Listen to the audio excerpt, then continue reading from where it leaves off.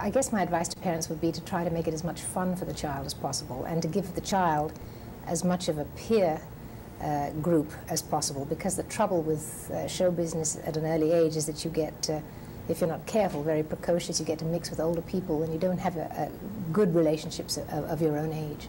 You weren't able to really mix with a lot of children. Well, no, my mother was pretty good about it. I to this day have a couple of friends for sure that I made at that age that I'm still very friendly with. But that's the general danger, yeah. Okay. Is it possible to be a great mother, a great wife, and a great actress at the same time? You bet, absolutely. No, it's terribly hard. You have to work at it if you're going to even attempt to be any good at any of those things, and to make them all work at the same time, it is difficult. And there are some days when I think I'm not making it at all, and then my kids do something so wonderful, and I think, well, maybe we're doing it all right after all. As a wife, is Blake easy to be married to? He's not, I guess easy is not the right word. He's wonderful to be married to. He's certainly never boring. He's the most interesting man I ever met, and life is always very stimulating.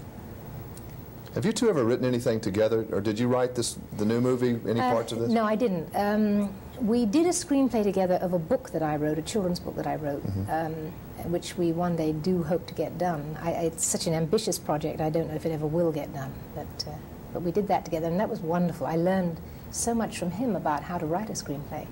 Well, one reason I asked that, I saw some parts of your life in this movie, in that you also had analysis, and you were scared of crowds maybe, and had some of the problems that David Fowler had. And did he get the idea from that, or that just had nothing to do with it?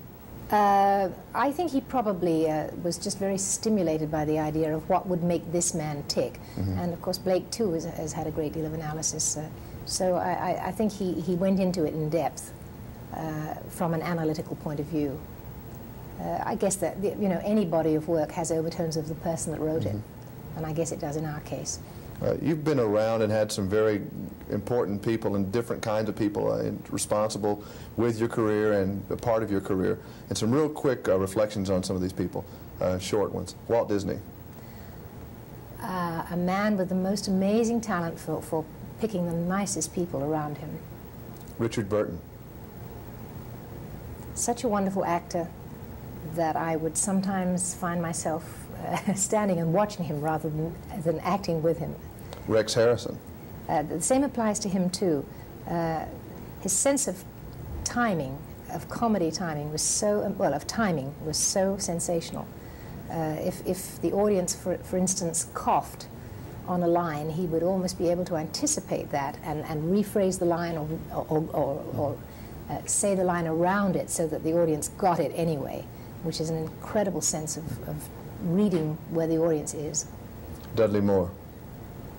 Simply adorable. I mean, everything you've ever heard about him and seen about him is true. He's lovely. Leonard Nimoy cannot escape Mr. Spock, so he's gone back to Mr. Spock.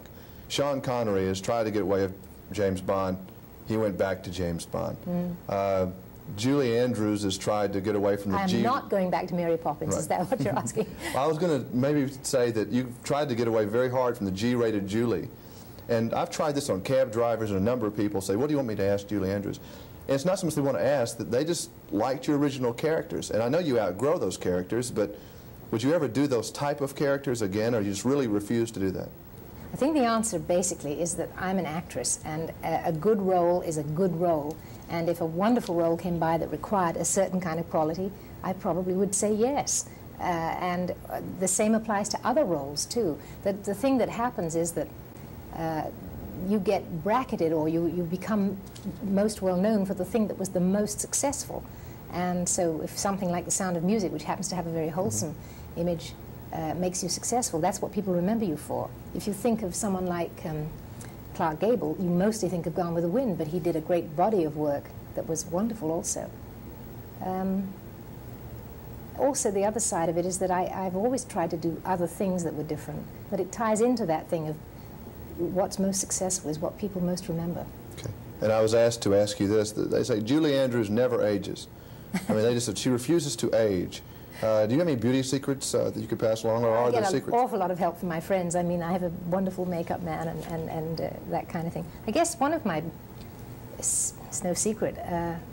I exercise every day, and I do try to kind of make a certain kind of good eating a way of life. And I also drink, wherever I go, I drink bottled water, which is a crazy beauty secret, but for me it works in that you should stick to one kind of water wherever you are, and I do so much traveling. And in the old days, I would go from LA to New York to London, and I would have, spots all over the place because the water in each town is different. So somehow bottled water helped keep my skin more pure. Do you still collect Benny Goodman albums? You bet. Finally, what do you see in your future next few years? Are you going to be more of a mother, more of an actress, more of a wife, or do you continue to do all? I think all of above, yes, all of same, if possible. I'd like to keep working because it helps keep me young, helps keep me, my mind perhaps a little bit more agile than it would be. But I certainly so enjoy being Blake's wife and mum to the kids. It's hard to combine them all, but I hope I'll be able to.